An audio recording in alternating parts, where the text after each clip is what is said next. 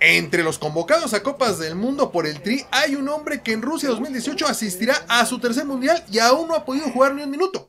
Y quizá esta es su última copa por su edad. José de Jesús Corona tiene 37 años y está muy probablemente ante su chance final para debutar en una justa mundialista.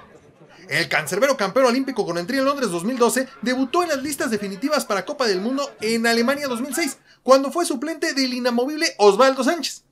4 años más tarde, en el que se supone era su momento, un tema de indisciplina lo dejó fuera de la lista final del técnico Javier Aguirre y sin Mundial de Sudáfrica 2010.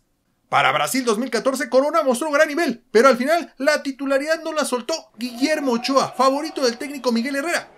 Hoy, para la Copa del Mundo de Rusia, el panorama luce similar. Ochoa de nuevo aparece como el favorito ahora de Juan Carlos Osorio y Corona trabaja para estar listo, lo sabe. Se viene su última chance para no despedir su récord con llamados a 3 Copas del Mundo, pero ningún minuto jugado.